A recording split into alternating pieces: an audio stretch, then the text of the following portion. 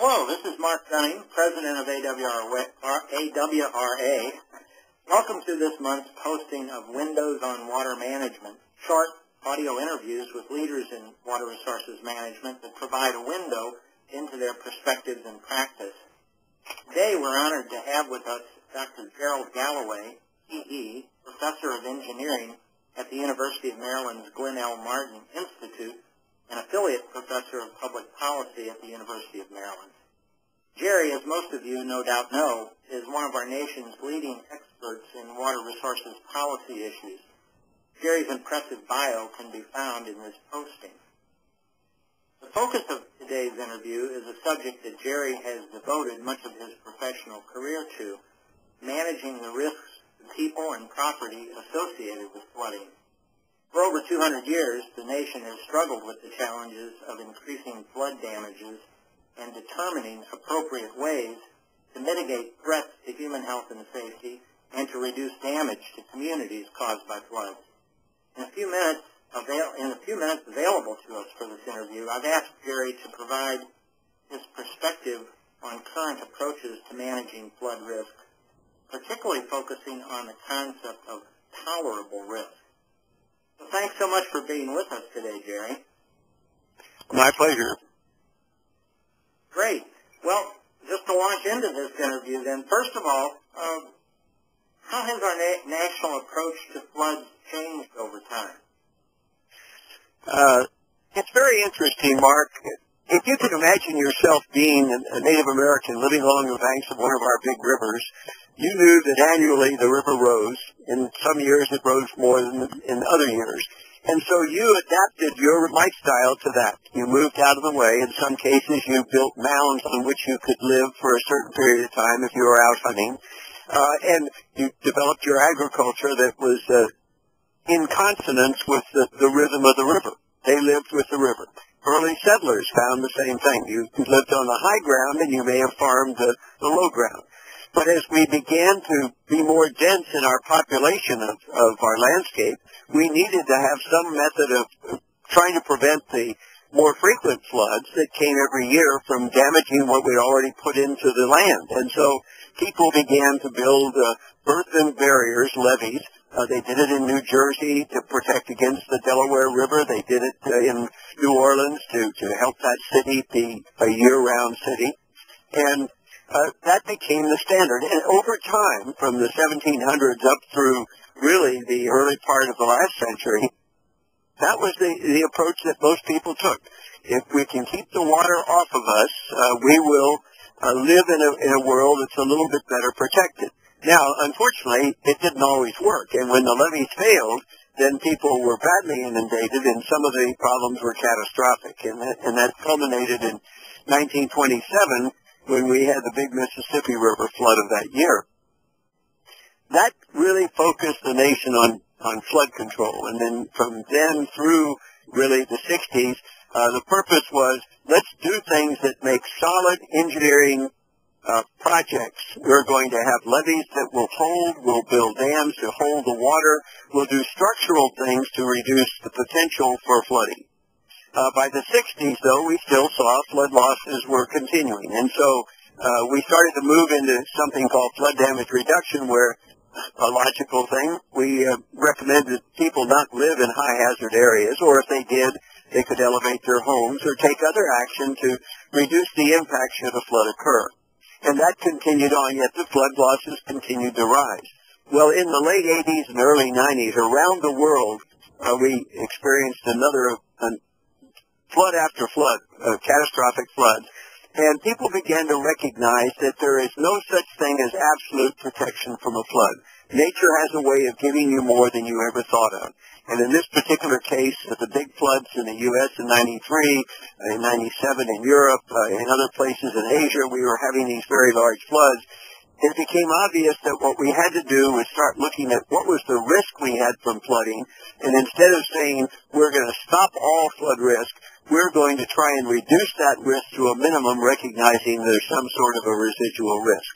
And since Katrina, the formal position of the Corps of Engineers and the Federal Emergency Management Agency has been one of let's deal with flood risk management instead of flood control. Recognize we can't control the floods.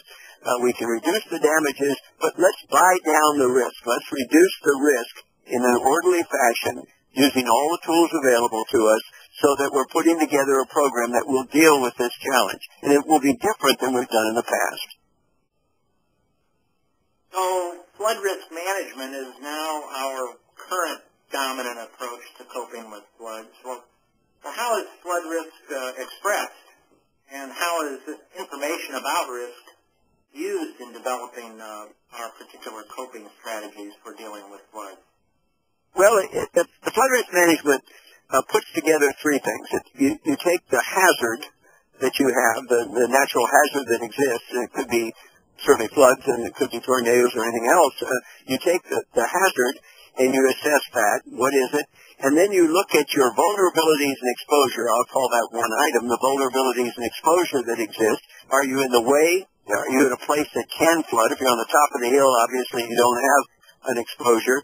The vulnerability is your building built of a material that will wash away? Are you putting yourselves at risk to be in a high-risk zone in terms of the velocities of the floods or the surges that may come up on the beach? And then lastly are the consequences, because risk is the combination of the probability of the hazard, and probability is an important part of this, the probabilities that your vulnerabilities will get to you, and the probability of certain types of consequences. When you look at Katrina, at the time of Katrina, almost everybody assumed that if we had levees around New Orleans, they would work in many other places in the country. The assumption was, you build it, it will work. Well, we've learned long since then that isn't always the case. And so vulnerability has a probability associated with it. No such thing, again, as absolute protection. Is the levee going to work when the water gets up near the top, or partway up? Is it going to fail as it did in New Orleans? What would be the vulnerability to a flood warning system to tell people to get out of the way? What if the generator didn't work? So the flood risk says take into account the probabilities that things can go wrong, factor them, and see what effects different combinations of approaches to mitigate flooding will have on the consequences. And so when you take all these together, the consequences are what happens when it does flood. You take all these together, they represent a value. It may be something you have to express in numerical terms, or it may be something you can express in terms of losses of life, or it may be something that you just say very high or very low. But it's a new approach that says probability is part of it, and that you have to consider all the factors that can influence what's going to happen. Okay, yes, I think I understand that. So when we do that, and we get an assessment of the risk involved in terms of probabilities and consequences, how much risk is too much? That's the $64,000 question. How much risk are we willing to accept? We start off with this concept that there is no such thing as absolute protection, so there's some residual risk, and you've got to have that. I listened to a lecture by the chief scientist of the Federal Aviation Administration, and she expressed to the group that the FAA could eliminate the risk of flying by grounding all the aircraft. Well, that's not practical, but it's true. And so what do? On the other end of the spectrum of acceptability is every time you get in on an airplane, there's a very high probability one of the engines is going to fall off. You're not going to get on the airplane with that. So if you say that there's totally unacceptable risk at one end that everybody can recognize and negligible risk at the other end that everybody accepts, the challenge is, where are you on this spectrum? At the bottom are things that we call acceptable risks, and you drive to work every day, and that's an acceptable risk because we're comfortable with what we have. On the other end, you don't want to do some things. You don't want to do, normally, walk a tightrope across the Grand Canyon. And then in the middle are those things that are tolerable or acceptable. But where are those lines drawn in terms of flooding? There is no real answer to that. It's interesting. People have had standards before. People talk about a 100-year flood standard. We don't have a 100-year flood standard. The 100-year flood that people talk about is a level that the National Flood Insurance Program sets for its flood insurance program, and it's got nothing to do with life safety or preventing property damages. It was a figure that was derived by a group of people at the University of Chicago in the late 60s that expressed what would seem reasonable for an insurance program. For many years, still today in most places in the country, we have protection for our dams that we say you must protect against the probable maximum flood, which is a very big hydrologic event. It is a critical event because we don't want to see a dam collapse. In other places, the Corps of Engineers has long had a standard called the Standard Project Flood, which is a combination of likely big storms in a region, and you protect against that. Some would equate that to a 500-year or a 1,000-year flood.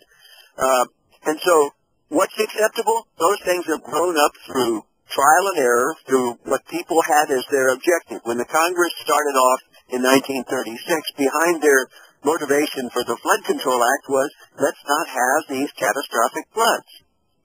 In 1953, the Dutch had a very big flood, and they came up with a law that says, along the coastline, we're going to have this much protection. Turns out it's 10,000-year protection. Along our big rivers, we'll have 2,500-year protection. That's an interesting way of doing it.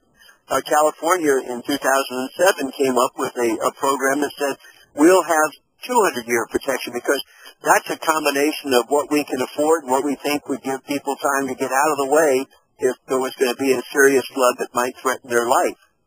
And so there is no real single answer to how much risk is too much. And I think that's the challenge we all face today because it does bring up a lot of interesting issues. Right. So if I get your point, this idea of tolerable risk is situationally dependent. It depends on a lot of different factors, and you've outlined some of them. Is there any other issues that we need to be thinking about in developing and applying this concept of tolerable risk in flood risk management? Well, it's interesting. After you have a big flood, everybody's interested in flooding. And so the definition of what's acceptable risk for somebody that's just gone through Sandy will be far different than somebody that's in another part of the country that's A, never seen a flood, and B, doesn't expect to see a flood. They may really be liable to big floods, but they don't know it, and they just assume it's not going to happen to them. So perception is a big part of determining what's tolerable risk. Why do people still smoke? Because their idea of tolerable risk is that's okay, and their logic is it's not going to happen to me. Another thing that would drive that is what funds are available to give you the level of protection or risk reduction that you want. Everybody assumes, we need to have this. I had the opportunity to testify before a House committee several years ago in which they asked me what I thought would be a reasonable level, and I gave them that, and the chairman of the committee said, well, that's wonderful, and I agree with you, but we can't afford that. And that's a good idea, a good problem. We have to be simple. It's a big problem, not a good problem. The UK has a very interesting approach. They say the government will act proportionately and consistently in dealing with risk to the public. They will base all decisions about risk on what best serves the public interest. But let's swing around to that. Who defines that public interest? So the challenge with defining tolerable risk is who is making that decision. Is it the federal government, the federal interest? Is it the local interest? And then again, part of that is whose money is on the table. The UK has a concept of ALAR, as low as reasonably practicable. What can you afford? And you get everybody at the table and talk about it. So what I'm saying, I guess, in the long run is there's lots of factors, and what will make the difference is getting the people around the table who are affected by this. And affected may mean I'm paying part of that with my taxes. It may be I'm going to be flooded if there is a flood, or it may be I'm the federal or local official responsible, but getting everyone around the table and have them discuss this and come up with some sort of a solution. It can't not going to be easy to do, but you somehow can't have the same thing everywhere. The great geographer Gilbert White, who is really the father of modern-day flood risk management, when it wasn't called that, Gilbert White used to say, we need to have flood programs, but we've got to recognize there are geographic and demographic differences around the country. And I think he's certainly right. Great. Well, I think that's a fantastic insight and answer to that very difficult question. And I think it probably, your answer there prefigures my next question, which is thinking broadly, where should we as a nation be moving in managing our flood risk? To me, Mark, the biggest challenge is it's very hard to do anything if you don't know what the problem is. That sounds like a Yogi Berraism. If you don't know where you're going, it's awful hard to get there. What is our flood risk? Curiously, and not unexpectedly, after Katrina in 2007, the Congress directed the President to conduct a national flood vulnerability study. Because obviously we wanted to know who is at risk and what was the problem. It's amazing to me that since 2007, no funds have been provided for that study. So until we have something, now there's a big study of the Northeast U.S. after Sandy, part of the $60 billion supplemental, is let's go out and find out what's the risk in the Northeast. Well, what about the places that haven't had a flood? What about the places we've not thought about? The recent studies done by the National Research Council on resilience, disaster resilience, all start off in the new paradigm with, if you want to be resilient, you have to start off knowing what you're defending against, what you're dealing with, what is the risk. And that says you must identify the risk and assess its impact on your community, your region, whatever it might be. But you've got to know your risk. So if the country is going to move on this, they need to address what is the risk, and then they need to collectively and collaboratively assess what is the risk we're willing to accept in a given locale in the country. And this becomes very difficult. Do you give the same level of protection to an urban area that you would to a rural area, or vice versa? Do you protect farmland at the same level as you protect the city itself? I don't think we'd agree. I think we'd all agree that that's probably not going to be the case. We can afford some flooding, but then what protection do we have for the people that grow our crops? People who live along the coastline, who provide oil and gas and fishing. They're at greater risk. What do we do about them? We need to address all these issues, but it starts with knowing what the risk really is. Mm-hmm. Yes, it's interesting that Congress authorized the study and then did not appropriate, or has not yet appropriated funds for such a study. It is amazing to me that that takes place, but that's not unusual. It's the let's get something done attitude, and we'll put it in the bill and make it happen, and then when it comes time to pay for it, people are not quite as willing to stand up. And I think in some people's minds, look, we've won the battle, we've already said we're going to study this, people are happy that there's going to be a study, not knowing that the study's never going to get done. Right, right. Well, this has been an extremely important and interesting, fascinating conversation we've had thus far, Gerry, on this really critical issue. Do you have any final thoughts or takeaways for our listeners? It's a very difficult challenge to address, and it all stems from the fact, going back to my friend Gilbert White, who said the half-life of the memory of a flood is very short. People are willing to do something about it the day after. Within 6 months, we're worried about something else. We need professionals, members of AWRA, members of the engineering profession, scientists, those that are interested in public policy, to be educating the public about the threats we face and the challenges of dealing with floods. It does not make sense for us to continue to see the flood losses increasing and the possibility for life safety problems for our population. As the population grows, people are moving to coastlines and to the river areas. Everybody loves to be near water. sometimes it's the cheapest place to develop.